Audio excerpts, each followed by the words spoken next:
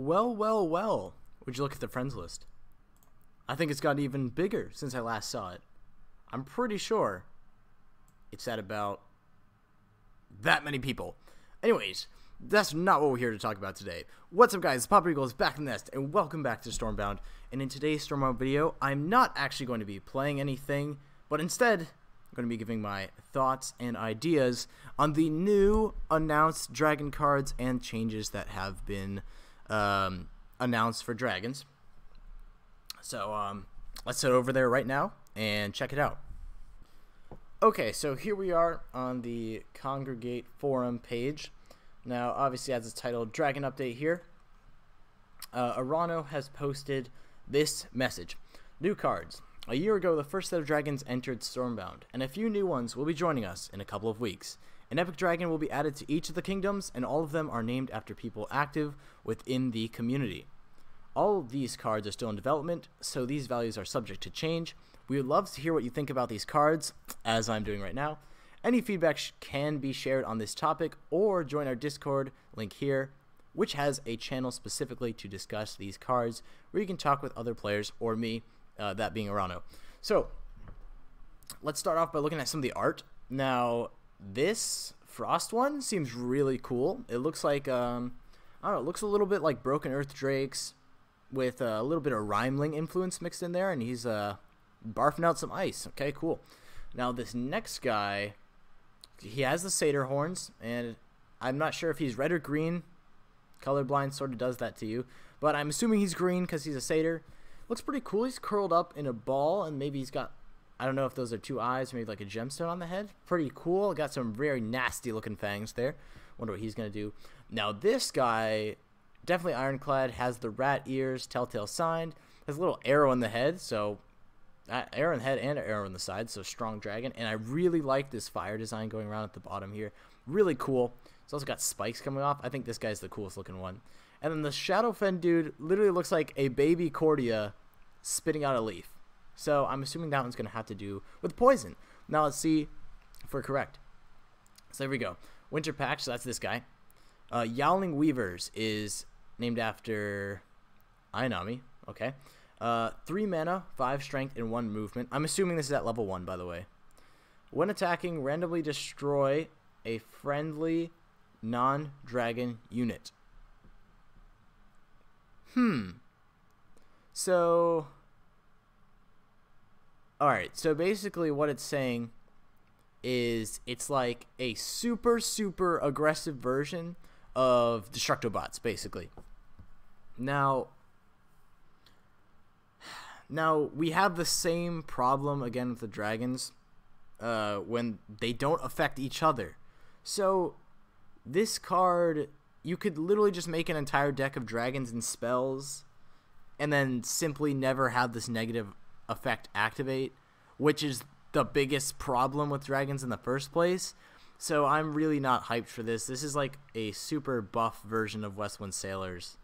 I think they're not really seeing the big problem with dragons is that they work too well together. They are the best synergy card by far.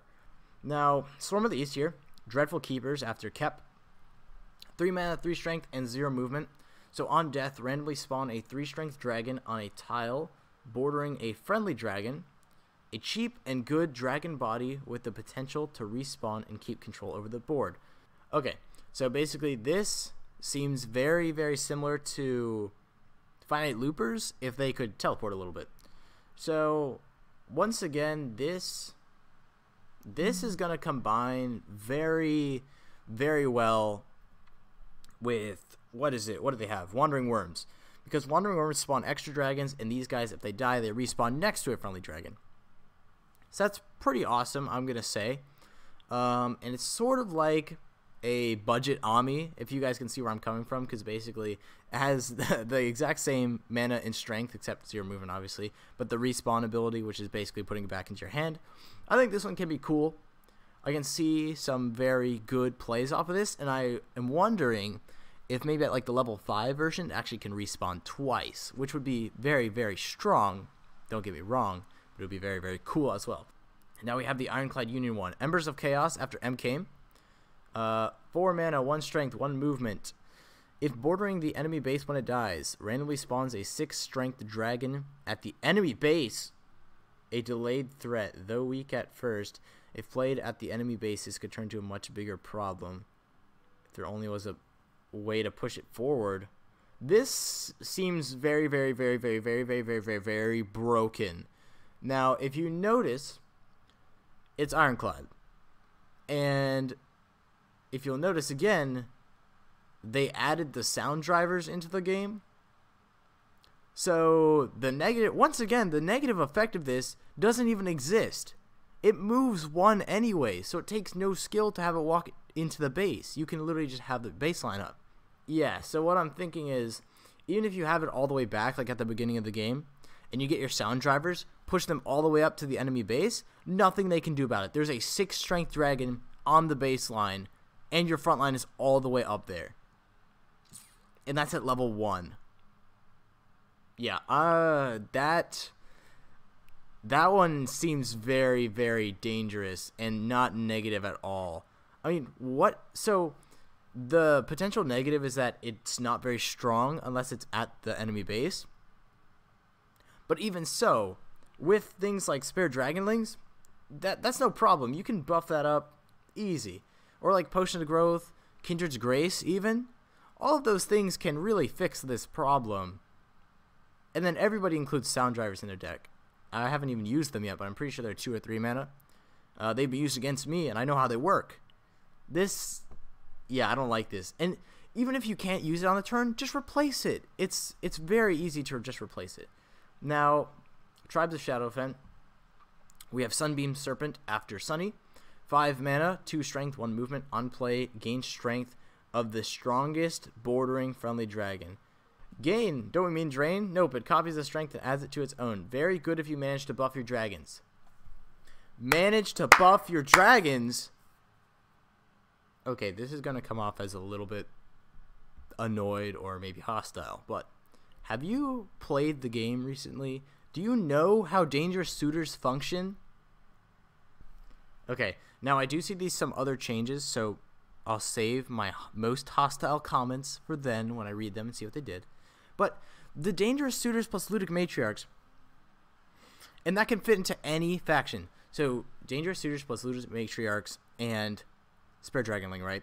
That's the classic combo. You have 8 mana, spawn the Spare Dragonling, Ludic Matriarch. You have 1, 2, 3, 4, 5, 6, 7, 8. 8 dragons. Dangerous Suitors, depending on level, I'm going for an average level of 3 because that's mostly what I face. They gain 3 strength per dragon.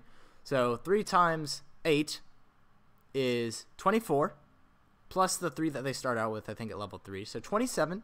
Then if you just play this dude, you get a second 27 strength card? What about that seems balanced? And if you have enough mana to really get cheeky with it, you could play a Kindred's Grace with the Dangerous Suitors on the following turn after you do Ludic Matriarchs plus Spare Dragonling. And what can your opponent do? What can they do? They could spawn Bladestorm? Who uses Bladestorm? The last time I saw Bladestorm was probably last season in like Silver 5. And that was a level 5 Bladestorm. And I still beat him because level 5 Bladestorm is bad. I don't get it. I don't get it. This Sunbeam Serpent seems really strong. All of these dragons seem really strong except for the Swarm one. I don't like this. Alright, let's look at some other changes. Conflicted Drakes decrease strength by 1. I don't really think that was a problem. Okay, that's fine. Increase mana by 2 and strength by 1. So now they cost 7 instead of 5. Okay, so Dangerous Suitors, increase mana by 2 and strength by 1. Fine, they cost 7 now. Okay, so it's a slower build, definitely, till the Ludic Matriarchs plus Spare Dragonling Dangerous Suitors combo. But even so, that's still not going to really stop them. Because at the time that you can do the Spare Dragonling Ludic Matriarch combo, you can already spawn the Dangerous Suitors even if they're at 7 mana. I don't really think this is going to do anything to them in total. It's going to remain about the same. Now, Beast of Terror, increased strength by 1 and decreased ability by 1. Okay, fine. I can see that. I think that will help. It'll just reduce their overall just shock damage of dealing damage to everything. Yeah, that makes sense. Alright, Spellbinder's Ivana, decreased abilities by 1. I don't think that was needed at all. Now, Zuri Lord of Life, decreased strength by 1. Once again, I don't really see any power coming from Zuri in the ranks that I've achieved. I've achieved up to gold 4, I think. Elot the Ignited, decreased strength by 1. Once again, same thing here. I don't, like, that doesn't seem like something that was needed. Now, Broodmother Cordia, I think that was required. She's still so strong because those nests are very powerful. And then Bladestorm will deal fixed 2 damage at level 3, 3 damage at level 5. That could be better or worse because the old level 5 Bladestorm did 2 to 5 damage at level 5, and the possibility to deal 5 damage to everything on the board, yeah, that's very threatening. Now it's with that, what's it called? Now with that just a straight 3, I don't know if that's better or worse. Obviously, it's more calm, less RNG based, but that's part of what I think makes the game exciting. A little bit of RNG, you know, you don't know what's going to happen exactly.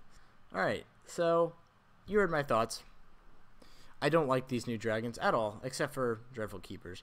Well, see, the thing is, I like them, but they're just because they're so powerful, and I don't like to abuse the meta. All they're doing is reinforcing these guys, like, to the nth power. Like, it's insane. I don't think this is warranted at all. They should have added maybe like a knight hero or a pirate hero, some new knight or pirate cards maybe. Maybe some more miscellaneous cards to add to neutral, some cool effect cards, maybe a defensive trigger. There are lots of things that could have made this game better, and I don't think we needed more dragons. Yeah, this is, in my opinion, this is not good for the future of Stormbound. But we'll see. I'll be sure to stockpile some coins and get these new cards and try them out for myself. I don't want to make any prejudices before they've already been out or have been balanced, as he said in the beginning. So you got to give it a fair chance, and I guess we'll see what happens. So thank you guys so much for watching. Don't forget to leave a like. It'd be cool if you'd leave a comment. It would be super if you'd subscribe. See you guys next time.